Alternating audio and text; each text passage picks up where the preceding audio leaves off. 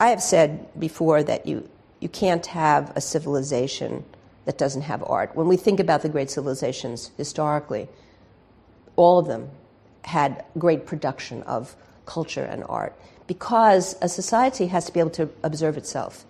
And the sophistication of the great civilizations were their ability to look at themselves. And what allows a society to do that are the producers of art and culture. It would mirror back to the core of the society exactly what is being produced at that moment, how people are thinking of themselves, and how individuals are relating to the social structure at that time. Art is the vehicle through which we understand that. Were you to take away art, what would be that mirror? How would we see what we are about? How would we understand what was going on in Paris at the time of the Impressionists when people were learning to see in a completely different way? Pre-cinematography Pierre, all of these things are just emerging, and here are people looking at the world in a very different way, which was considered so radical at the time.